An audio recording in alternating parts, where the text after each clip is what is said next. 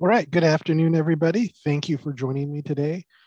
Today we are talking about our new access point, the WAX630S, or just WAX630S to make it a little bit easier to say. Should be a fairly short presentation today. I'm not going through, you know, a lot of the features and things like that because, all of our Zyxel business access points essentially have the same software feature sets.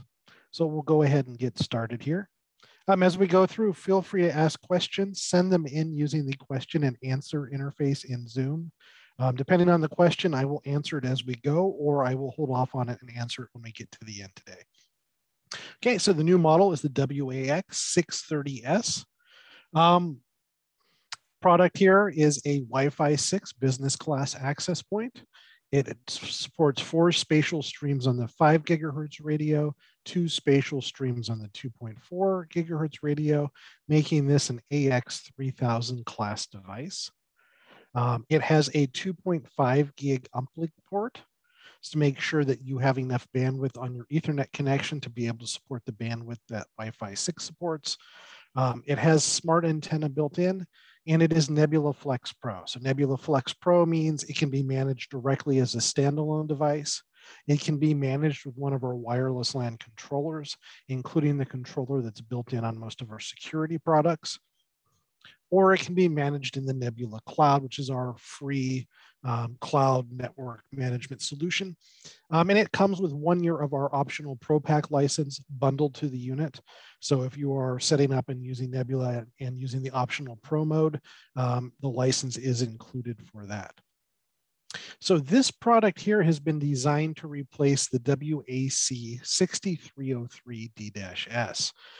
So those of you that have been coming to a bunch of our webinars, probably talking to your salesperson, are probably aware the WAC630S is going away at some point this year, sooner rather than later.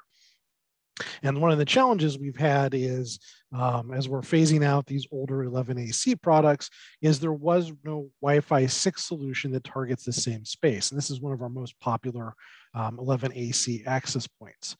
Our only option, if you wanted smart antenna, was to go up to the WAX650S, which is really kind of expensive. It was nearly double the price of the WAX6303D-S. So the WAX630S is our targeted replacement for the old 6303D-S. Price-wise, it's about a $30 price difference, but it's a big step up in technology. So from the 5 gigahertz radio, we're upgrading that to Wi-Fi 6. Going from the 2.4 gigahertz radio, we're going from Wi-Fi 4, aka 11N, to a true Wi-Fi 6 2.4 gigahertz radio. So a big step up there in technology for your 2.4 customers. As you can see, we've increased the number of spatial streams supported on the 5 gigahertz radio. So the WAX630S supports 4 spatial streams versus 3 spatial streams on the older WAC6303D-S. Another improvement here is that uplink port on the WAC6303D-S. It's a 1 gig Ethernet connection, whereas on the 630S, it's 2.5 gig to support those faster Wi-Fi 6 speeds. PoE consumption is a little bit higher, but they're pretty close to each other. And then on the security side of things, the 630S supports WPA3.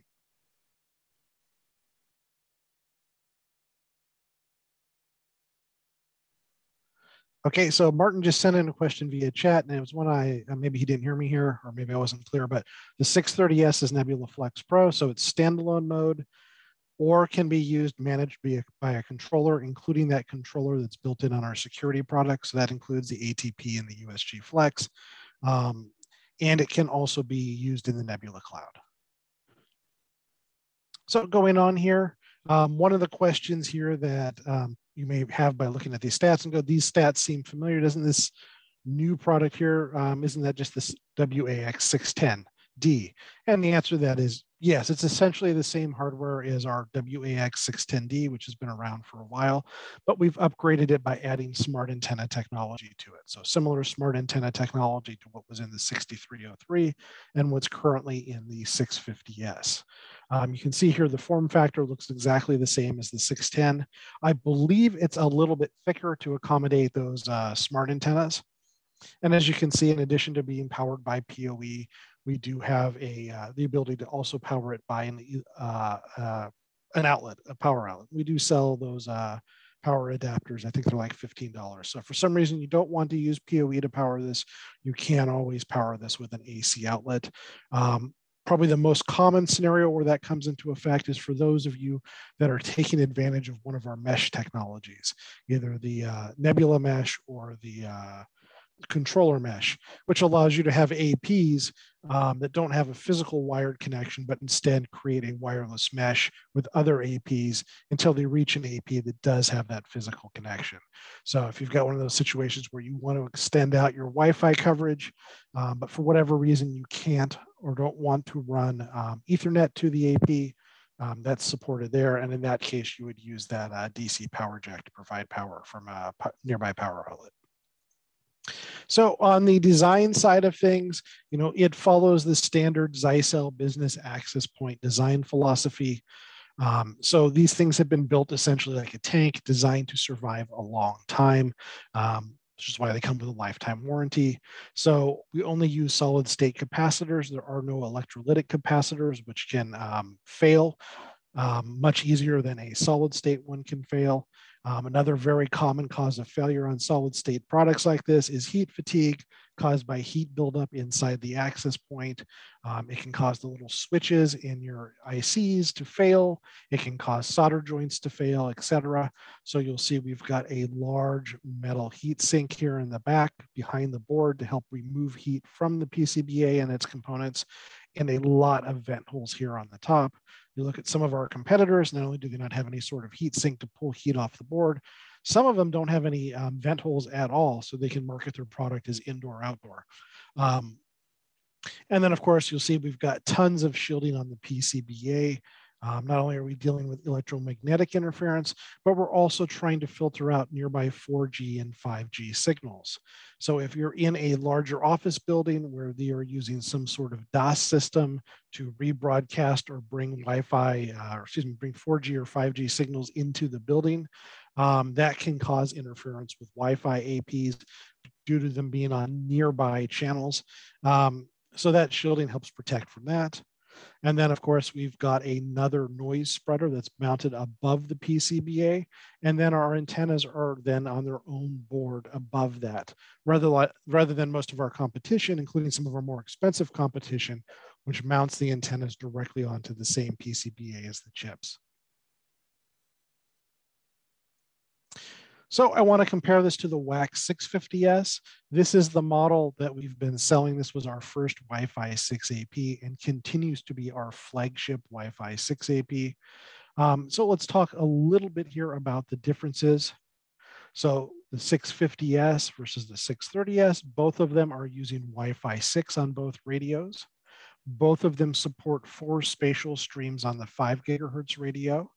The 650S upgrades the 2.4 gig radio to 4 spatial streams versus 2 on the new 630S.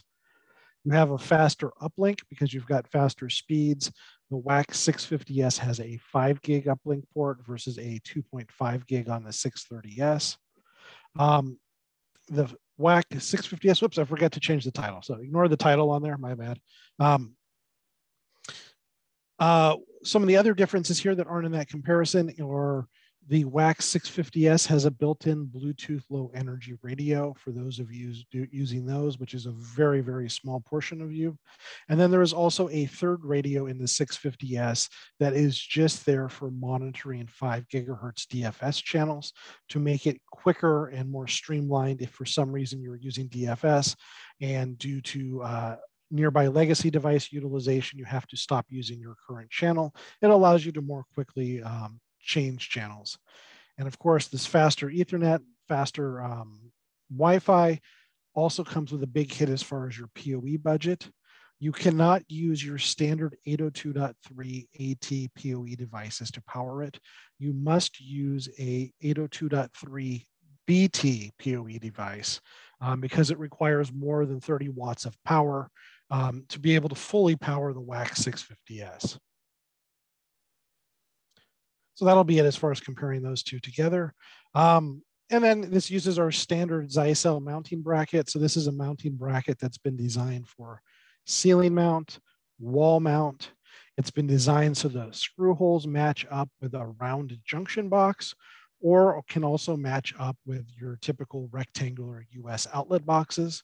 And then we do sell drop ceiling clips that allow you to mount the AP directly onto the T-bar, which holds up your drop ceiling. So you don't have to worry about drilling holes in the drop ceiling in order to be able to mount the AP to a drop ceiling. Little animation there for you. So that's really it as far as talking about the WAX630S. I am going to talk a little bit here about smart antenna for those of you that may not be familiar with it. For some of you, I'm sure you've heard it a million times already. So this product, the big difference with this is it's using our smart antenna technology. So smart antenna technology has been designed to help in two ways. One is it allows it to adapt the signal to where the individual user is. So it can adjust the signal to focus in on where that user is. So you're getting a stronger signal sent to each of your wireless clients. And the other big benefit of smart antenna is the ability to avoid co-channel interference. So our algorithm has been tweaked so that not only is it looking at where the client device is in relationship to the AP, it also looks at where other sources of RF interference may be coming from, whether it be industrial equipment, microwaves, or other access points using the same or nearby channels. We will have the ability to adjust the antenna pattern to match that. So you'll see here, this is a little animation showing kind of how it does it. We have over 700 different antenna patterns that we can choose from. And it does it in essentially real time. And unlike a lot of things like beamforming and some of the other technologies out there, it works with any client device. It doesn't require anything special from your Wi-Fi client. And it also doesn't require your Wi-Fi client to be stationary. It works with mobile users as they walk around and move through the coverage area. So one of the big benefits here comes into dealing with interference from other APs. So we can optimize the antenna pattern to ignore other APs, allowing two APs in the same general vicinity to broadcast simultaneously on the same channel without causing interference with each other. With a traditional standard access point antenna, in this situation, you would get performance degradation due to the interference. So I'm going to go through a case study that we did. This is a hospitality scenario. So this is 2 different floors of a hotel. And we are putting one low-powered AP in each room, which has now become one of the most standard ways of doing hospitality coverage. And we took 2 products here to test this. We took our now end-of-life NWA, what was it, 1302, which has smart antenna, and we took a Ubiquiti, which is the same form factor, same basic Wi-Fi specs, but doesn't have smart antenna technology, and then compared them. So in our scenario, we have access points, and we're going to test here with using channel 100. So you can see on the same floor, they are not directly next to each other, and then there is one on the other floor. So what we did first is we only enabled one of these APs, and we did an aggregate throughput test to see what's the maximum bandwidth you can get through these APs. So you can see here between us and Ubiquiti with just one AP, the performance was basically the same. Ubiquiti was even slightly faster than us. Both of us had essentially 67% utilization of the airtime that's available. So that's the theoretical maximum amount of time devices can be spent transmitting. So first question maybe, well, why isn't that 100? And part of that is because this test was done with 11AC products.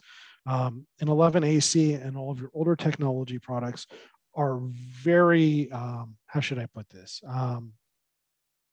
There's a lot of issues with how it comes to allocating airtime between devices. So with Wi-Fi in general, one device can broadcast at a time.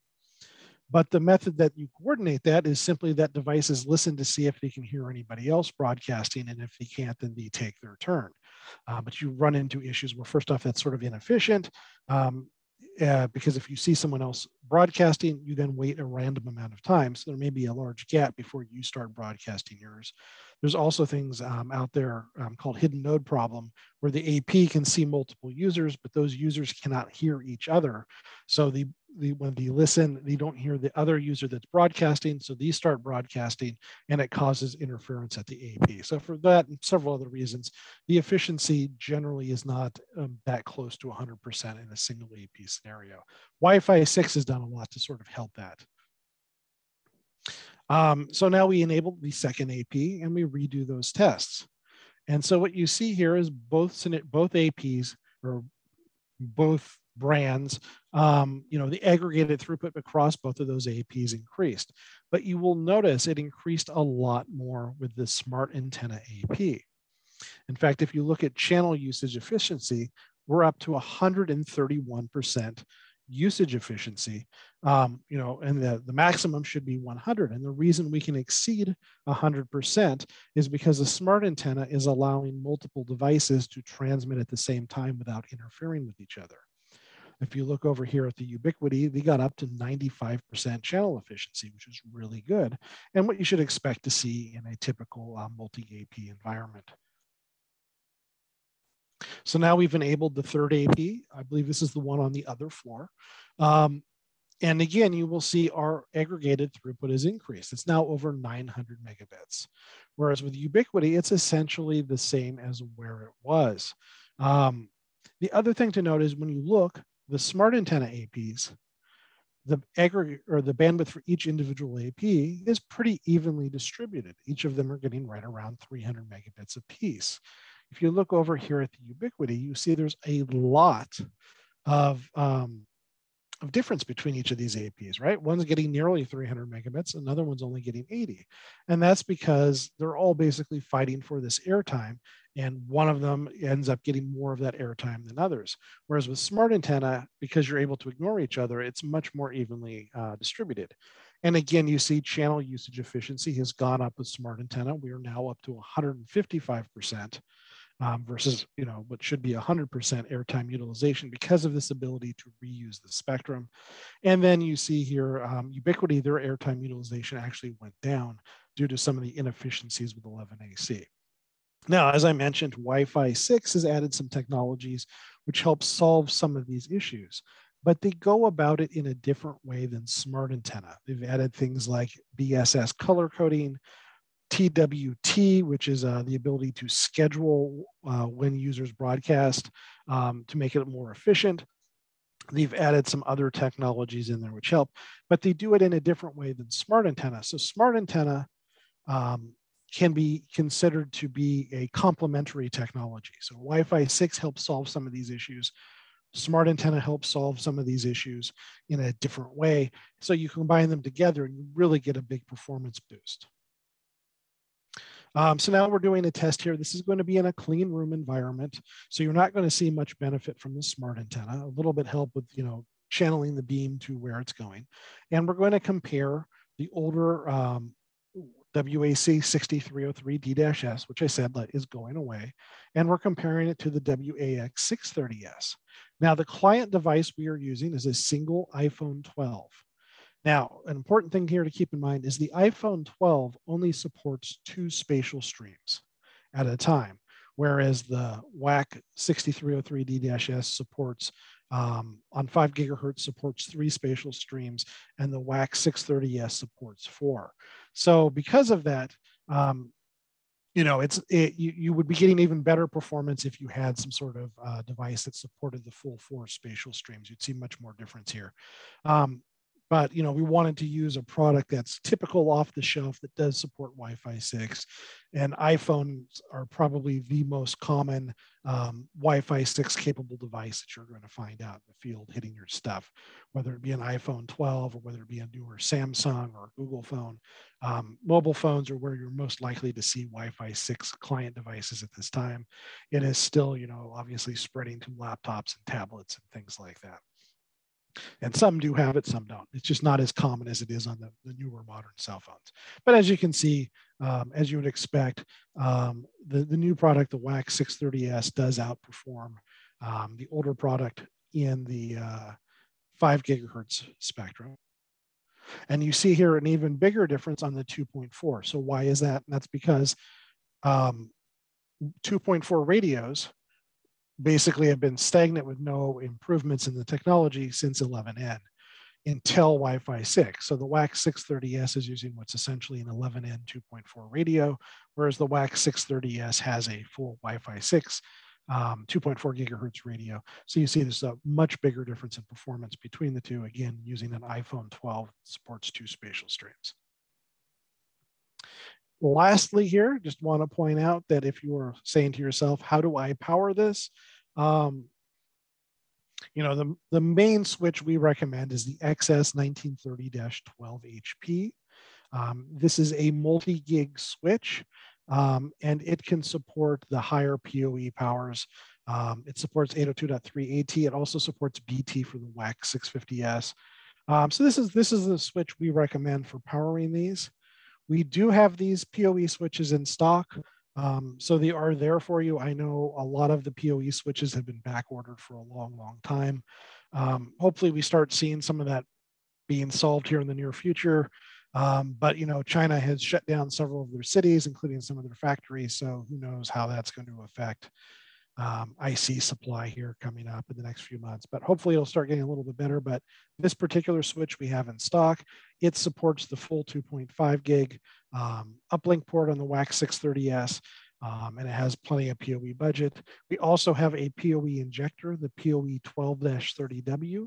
So this is if you just need to power an individual device. It supports 30 watts of power, so it'll handle the WAX630S fine.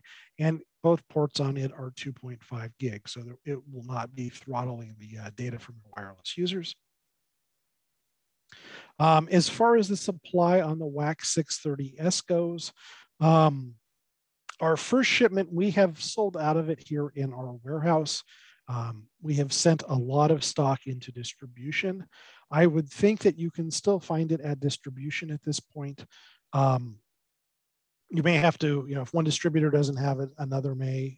As you guys are probably aware, some distributors stock a lot of our products. Some distributors stock very little and try to drop ship everything. We will be getting more of these in the next couple weeks here. So, you know, if you place an order now and get it back ordered with your distributor of choice, these should be getting stock some point in April to be able to fulfill that back order. So that's it for today's presentation. I've got to always bring up here for you that, you know, we do have our YouTube channel, Zyxel America channel. Most of our webinars are archived there. We also post instructional videos, how to configure certain things, how to use certain apps. So Zyxel America channel is the official US channel for networking products. And just because there's a million different Zyxel channels on YouTube, unfortunately. And then if you want to link to us on LinkedIn, we are Zyxel-US-channel. But any questions, send them in with the question and answer box. While I'm waiting for questions to come in, because I don't have any, you know, be sure to check out forum.zyxel.com. This is our user forums put together to help you talk to other users and installers of Zyxel equipment. This is also where security alerts, firmware updates, release notes, these all get posted there. And oftentimes this is the first place where those will be posted. These forums are also monitored by both our support and our product management teams. So occasionally they'll wade in to answer questions you may have, but even if they aren't, it's also just a good way to get your ideas for improvements, things you'd like to see changed in front of those people, and be able to rally other users to support you and back up that what you're saying you think would be nice is something other users would think would be nice as well. And then you can always reach out to me directly by my email. It is Sean R. Sean is spelled S-H-A-W-N, and then the letter R is in Romeo. So seanr@zyxel.com. Feel free to hit me up with any questions you don't want to ask publicly, etc. So Harold just sent in a question, does this product support mesh? So yes, it does support mesh. To use mesh, you must be using either one of our controllers, or you must be using cloud. So with Nebula, mesh is free, a part of the cloud. So you must be using one of those two modes. You cannot mesh in standalone, but otherwise, yes, they do support mesh. With the Nebula, we have what's called Smart Mesh. Um, so you can have devices set up and assigned to essentially be your standard AP. And then if for any reason they get unplugged from the Ethernet or data stops working on the Ethernet, you can set them to automatically switch over to mesh mode, assuming that at least somewhere around that area, one of the APs still has a working Ethernet connection, so they can mesh together and find each other.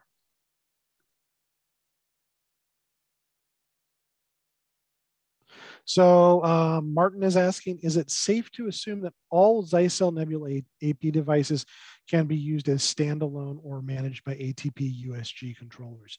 No, it is not.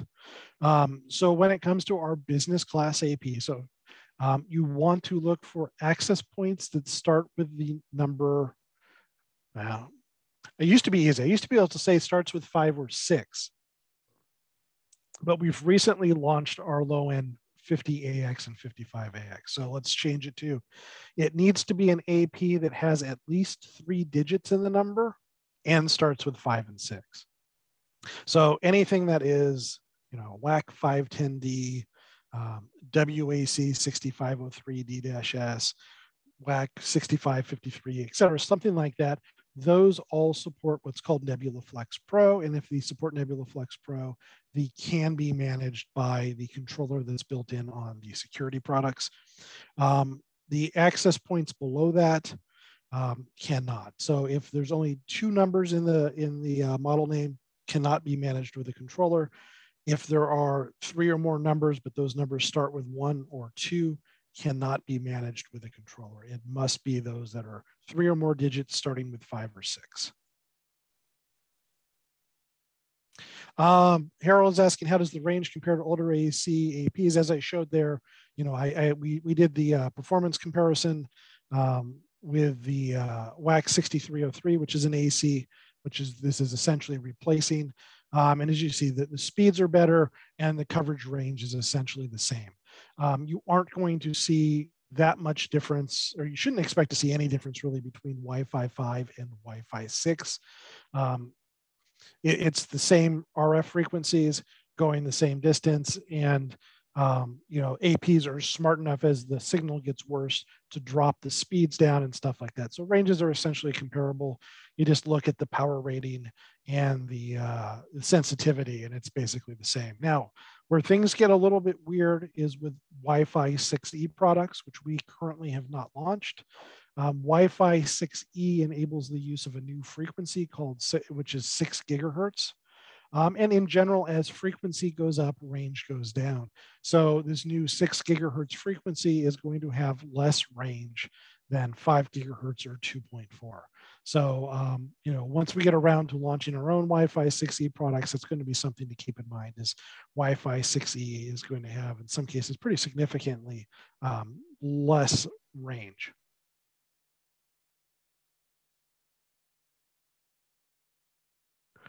Harold is also asking about spatial streams. So Harold, I do a Wi-Fi 101 webinar where I sort of go through all the different Wi-Fi technologies. So it sounds like that may be a good one for you, but I'll go ahead and do it as best I can here. So in general, with Wi-Fi or any sort of radio device, only one device can transmit at a time on the same channel or frequency. So they all take turns. What we found though is there's this thing that that used to plague Wi-Fi devices in the 11B, G, and A days called multipath. Basically, as the antenna broadcasts a signal, it radiates out and it can reflect off of different surfaces.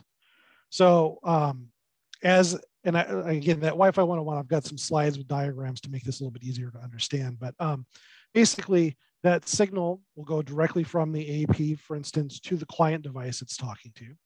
But that signal isn't shot out in a straight line. It's shot out generally as a circle. So it may go over, hit a wall, and then bounce off that wall and reflect over to where your client device is. So because of that, you get what is essentially an echo type effect. So starting with 11N, and ever since then, we've taken this this echo effect that we call multipath, and we've turned it into a benefit. Our technology has gotten to the point where we can differentiate these different echoes. So what we can do is we can simultaneously transmit one stream of data on one antenna and a different stream of data on a different antenna, and take advantage of the fact that there are going to be paths that are timed differently because they are physically separate, and be able to what would normally be interfering with each other, be able to differentiate those. So spatial streams are how many of those different streams of data your device has the ability to A, transmit, or B, receive. So that's why when we were looking at these APs, it would say 3x3 or 4x4 or 2x2. The first number is how many spatial streams the device can transmit. The second number is how many spatial streams the device can receive. So with access points, it's generally the same on the radio. If it transmits 3, it can receive 3. If it transmits 4, it can receive 4. But when you look at client devices, especially cheaper mobile devices, what you will find is they may be able to receive 3 spatial streams, but they only have the capacity to be able to use 1 spatial stream to transmit back. So you'll see something like 1x2 or 1x3 or 2x4, things like that, because it's asymmetrical when it comes to your client devices. So I hope that helped explain sort of what spatial streams are. But to go back to 11N 2.4, 11N standard allows you to transmit 150 megabits per second. By adding spatial streams in, let's say you have 2 spatial streams, you can send 2 different 150 megabit streams of data at the same time. And then your client device can combine those together to get 300 megabits. So if you see a device advertised for consumers as N300, that means it supports 2 spatial streams. If you saw something that said N450, that means it supports 3 spatial streams, because 11N spatial streams are only 150 megabits. And it's the same thing with 11AC and the Wi-Fi 6. It's just the amount of data that can be transmitted per spatial stream has been increased. And then also with some of the newer stuff, with 11AC, we added the ability that your AP or router can transmit, instead of all spatial streams going to one user, you can use different spatial streams for different users, allowing you to transmit data to multiple users simultaneously, although it's going to be at a lower rate for each. And then with Wi-Fi 6, we've added the ability for multiple users to transmit data back to the AP. So you now have the ability to send multiple spatial streams from the AP to users and be able to hear multiple spatial streams back at the same time with Wi-Fi 6. So hope that answers that, but if not, keep an eye out for my next Wi-Fi 101 webinar. We go through this and a lot more, and I've got visuals that I can show you, which may help make comprehending some of this a little bit easier. I am not seeing any other questions. I'll hang around here for just another second, but if you're writing something out that's long, you may want to write down my email and just email it to me and I'll answer you offline. Or you can always reach out to your salesperson, Jacob, Andy, or David, or Try for a few of you, and they can always forward the questions to me. But yeah, thank you guys for turning out today. I appreciate you coming out and giving me time today. We've got a lot more webinars coming, so take a look at some of those and see what else may interest you.